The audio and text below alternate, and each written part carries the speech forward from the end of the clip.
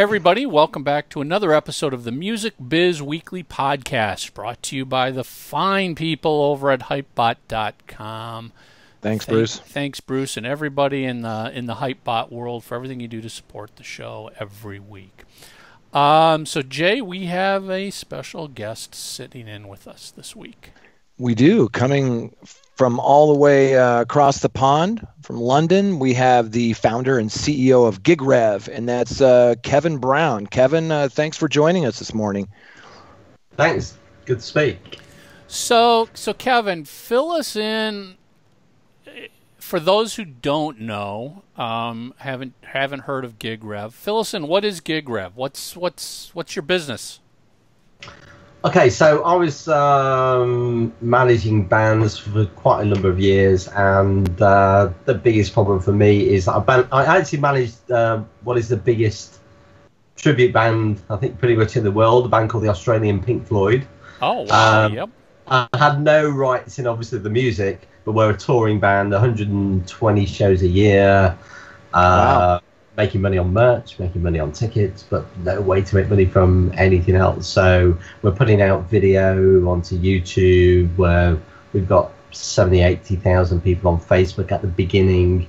But obviously the content that we're putting out there, we're not generating anything from at all. So the aim, so GigRev came from the idea of thinking, well, you know, how do we monetize the fan base of the Australian Pink Floyd or any other band? And how do you monetize a base of real actual super fans, even with a tribute band, super fans that are willing to pay or want to pay for more, but there's just nothing available to buy. You can buy the t-shirt, you can buy the DVD, you can buy a ticket, but you know, people want to do a little bit more than that.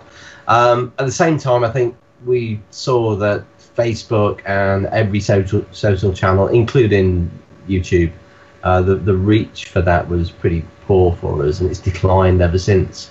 And I needed to reach 100% of the fans 100% of the time, and I didn't have the budgets that Pink Floyd would have to reach those people.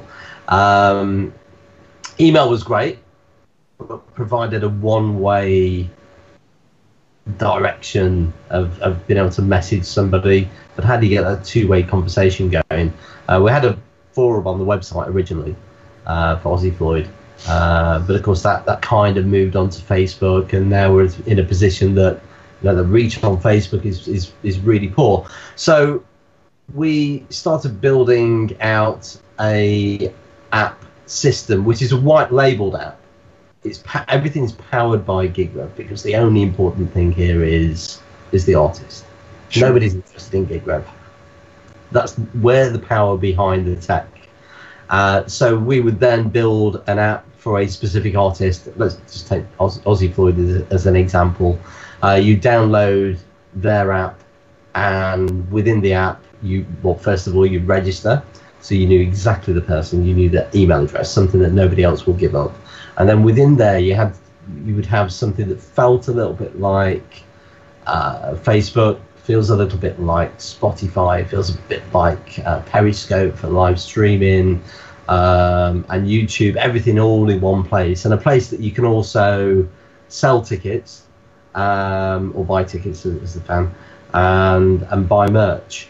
And that's the core of what GigRev does. We provide individually branded apps for different artists. So would in a simple analogy, would you describe GigRev as a mobile fan club app? Yeah, absolutely. I think that's exactly what it is. I think over the years there's been various different iterations of this kind of thing. So I think if you go back a few years, you'd probably think of Mobile Roadie as probably one of the pioneers. Mobile Backstage was around for a while. Okay, I'm not aware of that one, but Mobile Roadie was one that I came across particularly. And I think they were kind of sort of first-gen apps that sort of were a place that fans could potentially go to in order to actually end up going back out to the places that you're trying to bring them out of anyway. So there were kind of links that would go to Facebook in their Twitter, an RSS feed for their news, back over to iTunes for music. So I think great idea, but very, very early on in the sort of technological cycle of where apps were going. Yeah. And I think. Well, I'm just curious.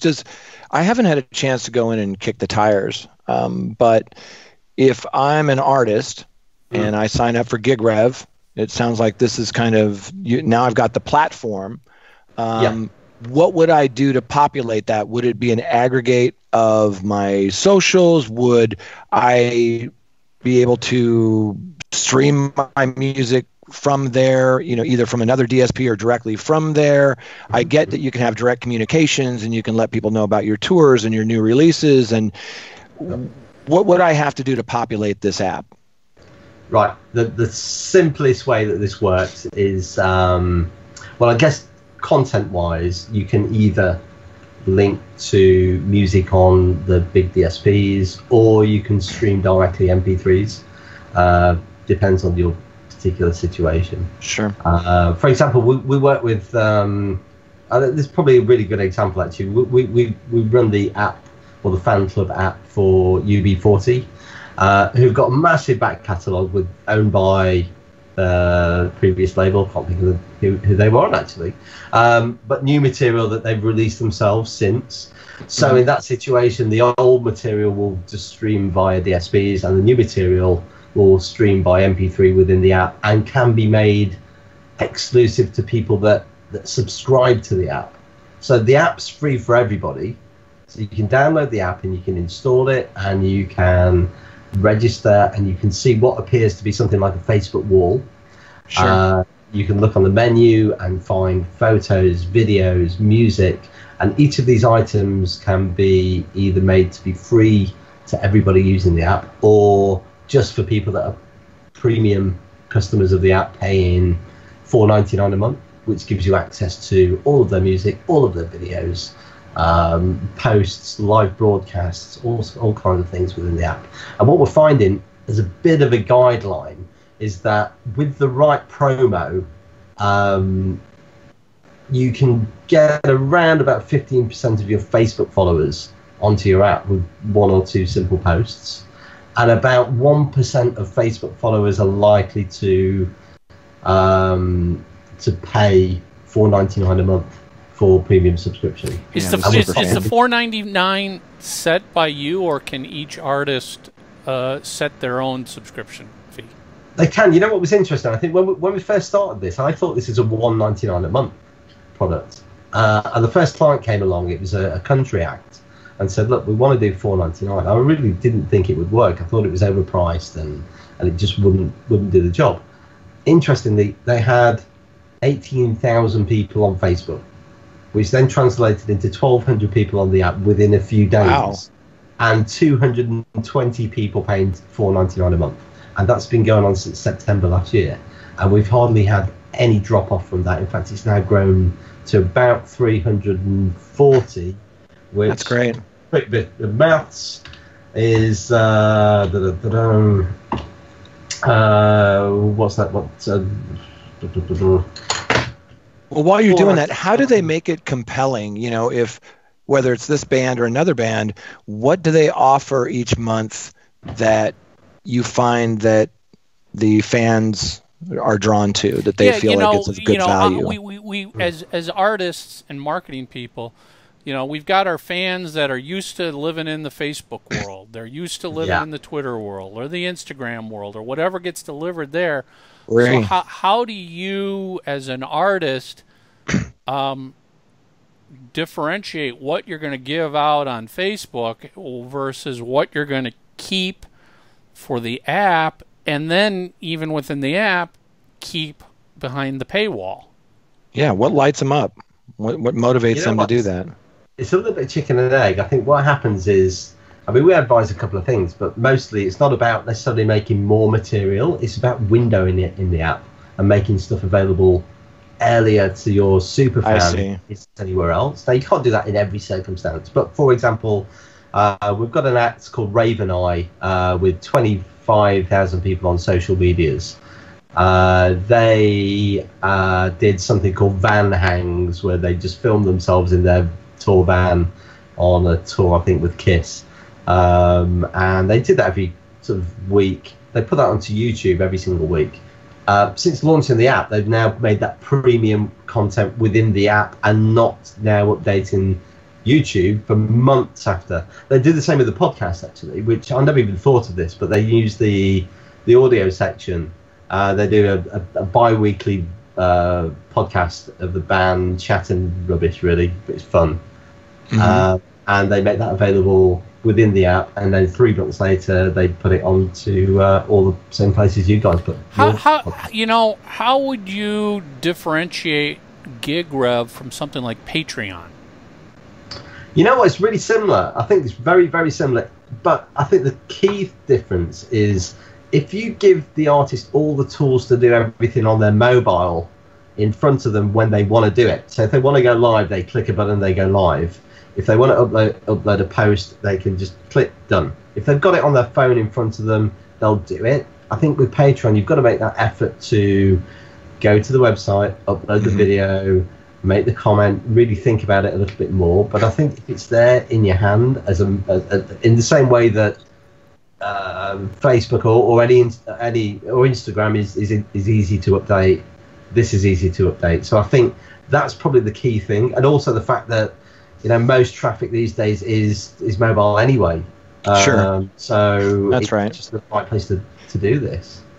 Is it easy for the artists on the platform to reach out to their followers, trackers, like it is, say, on Bands in Town? Or, I'll back up. The thing that's really maddening about some of these socials, let's say Facebook, is that in order for you to reach, as you mentioned, your fans, you need to pay, number one, but number two, that's no guarantee that you're going to reach 100% of the people who want to follow you. Is there a way in this platform where you can give them monthly updates and reach out to your fans and let them know to come back to the app, to kind of remind them that it's still on their phone? Because how apps are, a lot of people don't use them. To add to Jay's point, geo-target that connection. So, do I want to send a message just to my fans in Europe because we're going to be doing a European tour? Yeah. Look, to answer the first thing, so all of the data that's in the app, this is right back to email address, belongs to the artist. It doesn't belong to us. So take Facebook, flip the model on its head. You're the social network. Your fans are your fans. So there's no gatekeeper in the middle that owns that data. It's you that owns that data. Got so it. The email, you can notify 100% of the people with notifications 100% of the time. So they're your fans. They don't belong to anybody else, which is the way it should be. Sure. We've all been kind of a little bit, in hindsight, tricked into using Facebook and social networks, particularly Facebook, I think, thinking that relationship was always going to be there, and then all of a sudden, I guess, over time, it's been dwindled into virtually nothing. I'm seeing virtually no organic reach for posts now. Yeah, it's challenging. Yeah, I think Facebook's had a problem that, of course, after various scandals this year, and the fact that when you looked at your Facebook feed, all you were seeing were ads instead of your friends. They've had to make a real big business change, actually. In fact, now I'm seeing my friends and I'm not seeing many ads, which means there's less inventory, which means the cost of that inventory is going to be more. Sure. So, for me, that outprices it completely for an artist. That's end product often is the thing you're promoting on Facebook. Yeah. So your revenue model then isn't ad based; it's based on a percentage of these premium offerings, correct? Yeah. So we've basically figured out that we know that we're going to get a lot of free users of the app. Now that's completely free to the artist, and it's completely free to the fan. We know that we can convert a percentage of those people into premium fans as long as there's premium content in the app. So we make our money on a rev split, purely on a rev split, 80-20, 80% to the artist. We take 20% of that fee. Sure. And an artist can sell this to a branded page that we build for them also outside of the app that allows them to either just sell a monthly membership, a yearly membership, or a yearly membership with a t-shirt or an album or something else included as well. So you could effectively, you've got I guess a hybrid between a Patreon and Pledge Music, in that you've got this app that provides a journey to the album release, which you can pre-sell. So you can sell the 1 year membership with the album that's going to come in 9 months. You've got the way that you can bring the fan along the journey of recording and show them what's happening in the studio and all these cool things, and then drop the album, deliver the album, but then continue the relationship after the album's release, which I think is one problem for Pledge. Do you find it a challenge? Oh, go ahead, Michael. I was just going to ask real quick. Your 80-20 rev split, is that just on the membership fees, or is that on merch sales, music sales? Is that on any revenue sale? No, purely. You may think we're taking a big risk on this, but we know the conversion rate. We just take 20% on premium membership. So merch goes off to whoever you sell your merch with. Tickets go to your ticket agents. We don't get involved with any of that at all. Now, interestingly, I think I'm not sure if people are aware of this in the US as much as what we are in Europe. But Bands in Town, for example, because you've only really got, I guess, tell me if I'm wrong here, you've only got Ticketmaster over there. You've got the monopoly of the fact that there's no affiliate commission on tickets. But what's quite interesting is Bands in Town earn a commission on tickets being sold in Europe via the ticket agents that they are pushing people to.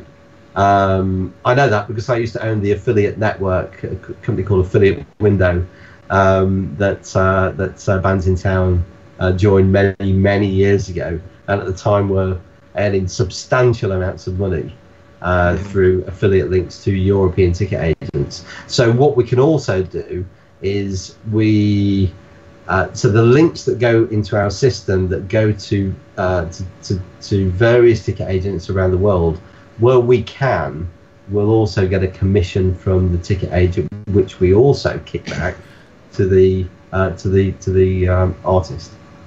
Cool. And having grown up and done a lot of work in the affiliate world, I pretty much assume every link that somebody's got somewhere should have an affiliate tag hidden to it somewhere. Somebody should be making a few dimes off of it. And my experience has been with most artists, they don't care. They're fine with that.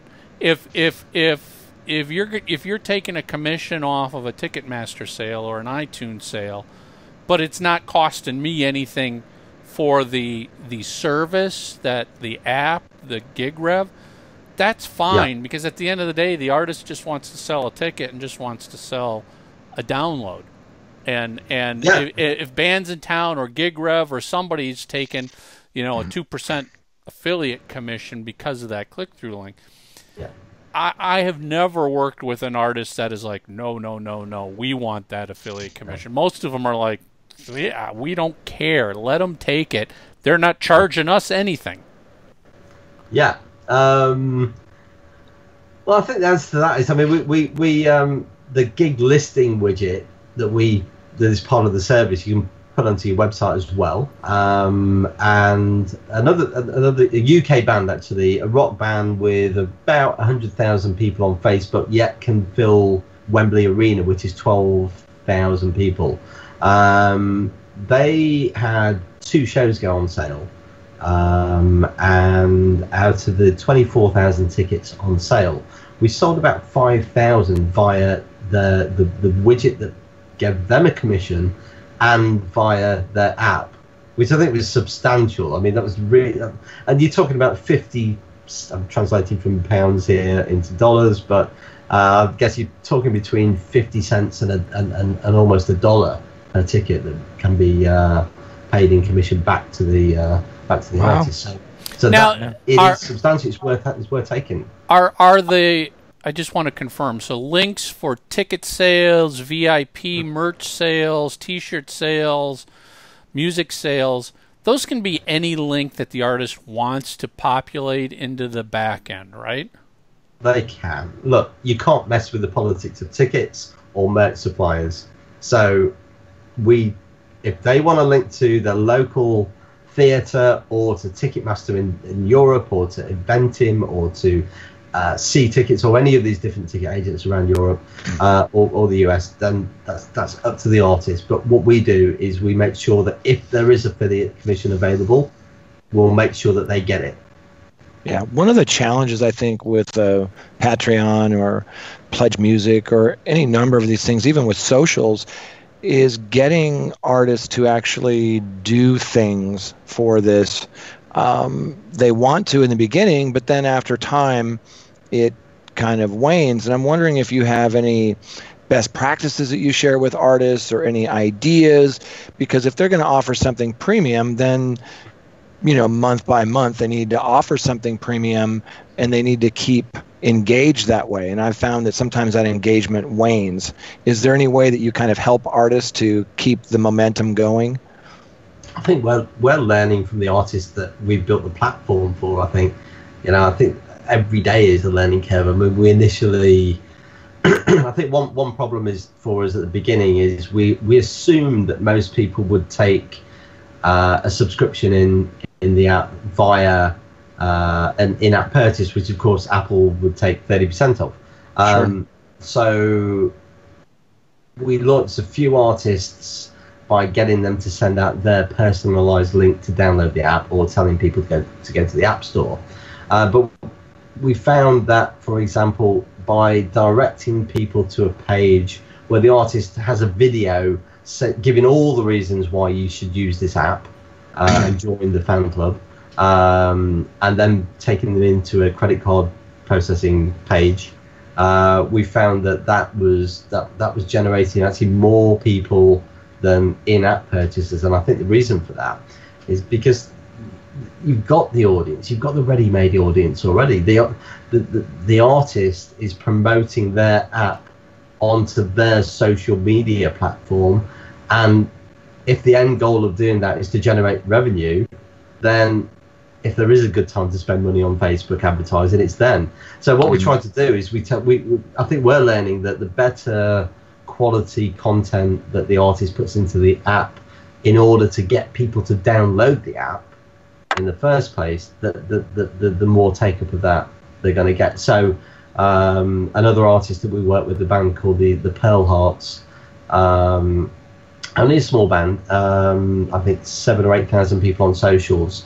They did an acoustic version of a song that wasn't available elsewhere, went onto their Facebook page, said, look guys, download our app because you can, within this app you're going to get something you can't get elsewhere at all.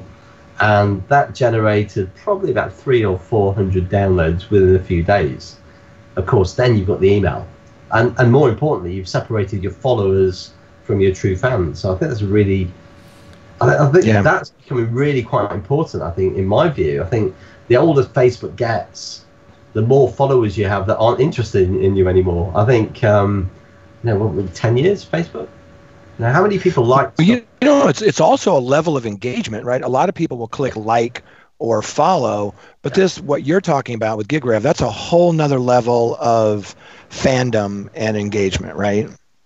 Yeah, I think you can easily say, well, just does this work for superfans? But then you imagine a superfan with a tattoo of the singer's face down their arm. But I think there's I think you've got followers, you've got social media followers, you've got superfans, and then you've got this other area of fan. Sure. That's the target audience for it. And we're finding, like I said, unless you bought your followers and made a real cock up of your social media, around 15% of people on Facebook are likely to be interested in downloading your app, and we see across the board roughly. Quick question regarding tour dates. Just because I know, managing tours for bands, we've got, you got to put dates into Bands in Town. You got to put your dates now into Songcake. You also have to build your Facebook events. is it possible for GigRev to just automatically suck in dates from another source? No, I'll tell you why we don't do that, because there's a lot of mistakes made. I remember, again, looking back at the Australian Pink Floyd, we'd list bands in town on the official website, but often see other Pink Floyd tribute acts pop up in our listings. And also, I know that most people take their feed from Ticketmaster. Ticketmaster don't get the tour dates until it's already on sale. Now, so what we try to do is we'll take the gig listings from the management prior to it being available elsewhere, make sure it's ready in the system for either the release date of those dates or when it's not under embargo. We can do a pre-sale of that as well, so we'll organise along with the promoter and the acting on behalf of the artist. We'll speak to the promoter, get a pre-sale going for them, and make sure everything's listed in the app. So I think we don't pull the data in. We'd rather take it directly from the management and get correct data, get it ready, and make sure that the fans know prior to the on sale and the pre-sale and all of those different those different dates. And I think there's another good thing with doing that. It gives us chance to also not only show the listings or the ticket links that the promoter provides, which often have an affiliate link in there as well, but also allows us to find other ticket agents that have got allocations and give the fan the choice of more than one place, which I think is really important. I've seen Ticketmaster or Live Nation cock up on dates. You go on sale at 9 o'clock in the morning, 5 minutes later it's sold out because they've forgotten that their allocation is with a different ticket. That's right. And how many times has that happened? So I like to give the fact that at the end of the day, it's the fan that chooses where they want to buy the tickets from. And if you give them full choice of everything, then they can find the ticket.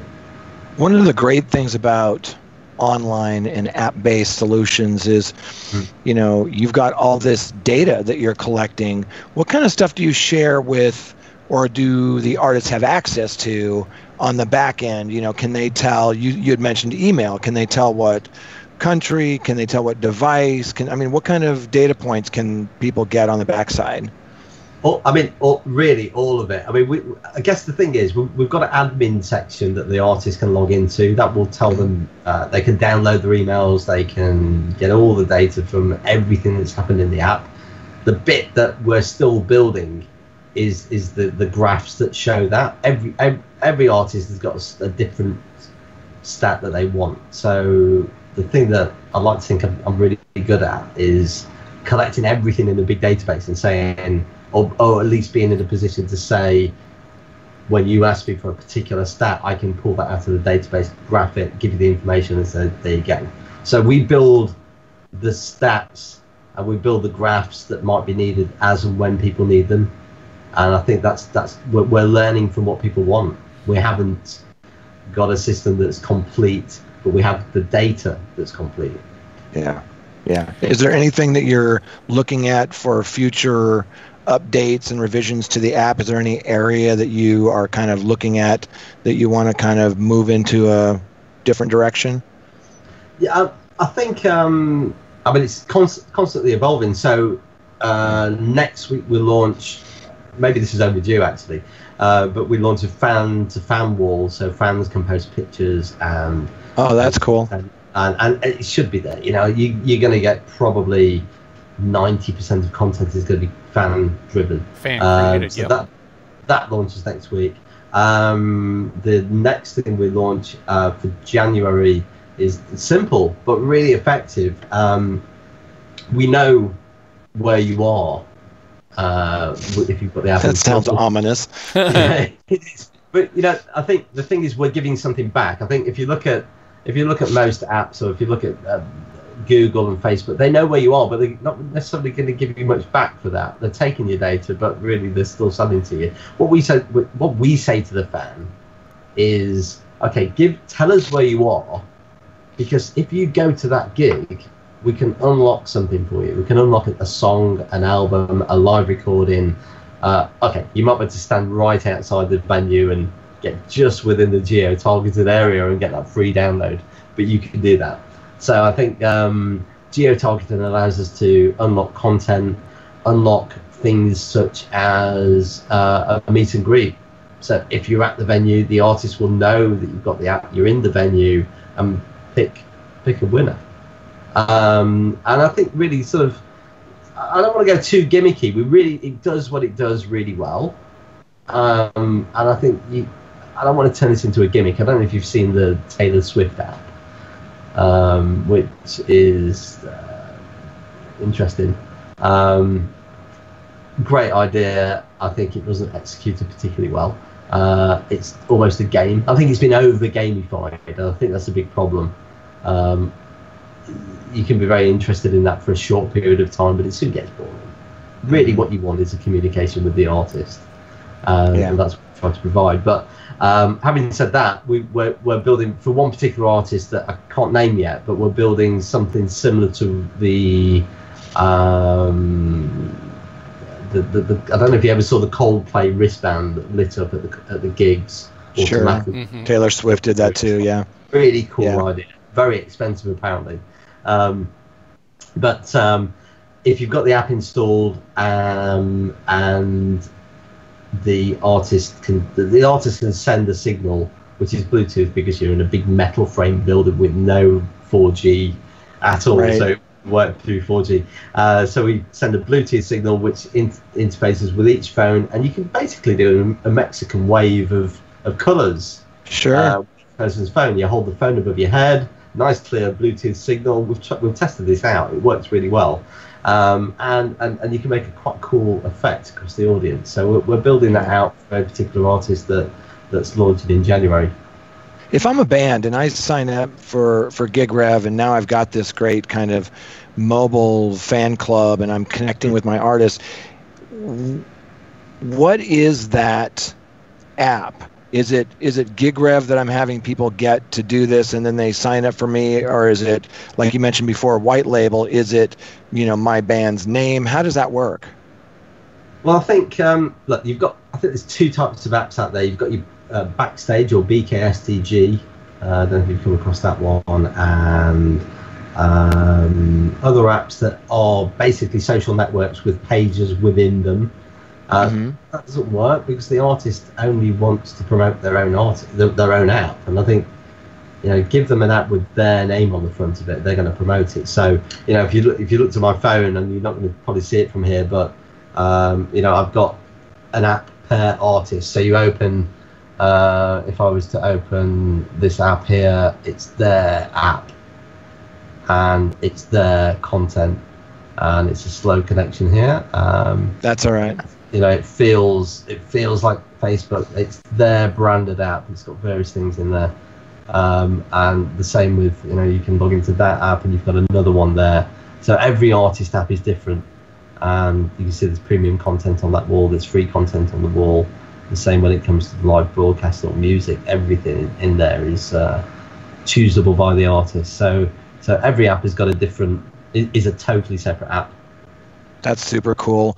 Well, listen, Kevin, where can people learn more about GigRev, and where can they find you on the web if that's something you like? No, great. GigRev.com. We're just out there waiting. Or give me a call. Can any artist sign up and do this, or do you kind of review artists for?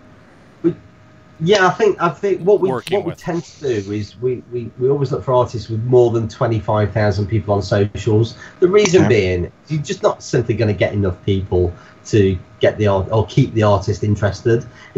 I know that if you've got 25,000 people on socials and you're pretty active socially, then that's going to generate around 250 subscribers. Bringing in maths tonight is awful. 250 times 499 is £1,200 a month recurring every month, or dollars, whatever currency. Yeah, and that's Facebook, Twitter, Instagram. Does that include like YouTube?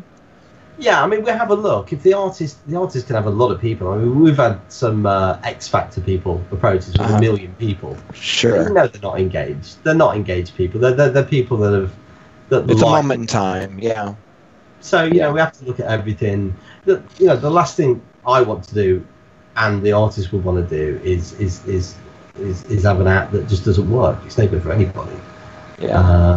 It's a waste of time. If there's a lot of YouTubers that have followers. There's a lot of Instagrammers that have millions of followers, but there's no actual fandom there. Yeah. And I think I'm still grappling with how to work with, or who to work with in the influencer world that's actually got a fan base versus just people that like to look at photos. And I imagine it's evolving as well. So what may be great today may not be great 90 days from now as well. So. Yeah, exactly that. Yeah. But another thing, we're working with a YouTuber with, I think, around about 7 million people. 7 million people on YouTube, has about 1 million views per video. So the idea with them, and they're with CAA in LA, the idea with them would be to release the stuff that's going to be on YouTube 2 weeks prior to YouTube in the app, and then on YouTube constantly promote the fact that you can see the behind the scenes footage and stuff that you can't find on YouTube now. You're going to see it on YouTube in 2 weeks, but now it's exclusively within the app, and that allows CAA to build a mailing list, which they can't do through YouTube, and ultimately take this guy on tour and sell tickets and sell merch. Fantastic. Well, Kevin, thank you so much for taking the time out of your busy day, especially at the end of the day, from London to join us. It's been a fascinating conversation. Thank you very much. Really appreciate your time, guys. Really do. Thank you so much, Kevin. I love these mobile backstage roadies, fan club, however you want to define them, type apps. I think there's a market for them. It's just always been a matter of finding the app that is going to be around, that you're going to invest your time in and building this. And I think the challenge I've always encountered, and this is when it comes to any sort of a fan club creation, is you have to really commit to doing this and sticking with it. You can't sign up for this app, launch it, and then 3 months from now stop. Yeah, you got to be committed. Because if you do that, your subscriptions disappear, the app will disappear. You're done. Pissing off your best fans. Yeah. You really have to understand.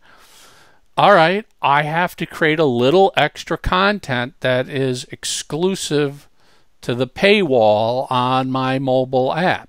Not difficult, but you have to. That has to be part of the whole process. Right. Take a little planning. Yeah, you can't sit here and go, "Oh crap, I haven't updated my GigRev app in 3 weeks. I better throw something up there." Dude, if that's how you're approaching this, just don't do it. Wrap it up right now. Close the door. Don't even bother doing it.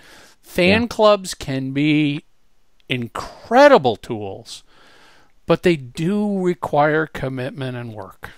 Yeah, absolutely. You have to be engaged in it, and if you don't have that level of commitment, don't do it. It can't be an afterthought. It can't be a by the way type of thing. Oh, whatever we put up on Facebook, just give it to them in the app. No, that's not the point of this. You need something exclusive. Yep. Good conversation. Yeah, awesome. I'm looking forward to checking out GigRev. So that's it, guys. Another episode of Music Biz Weekly Podcast brought to you by Hypebot. Hypebot. We're out of here till next week.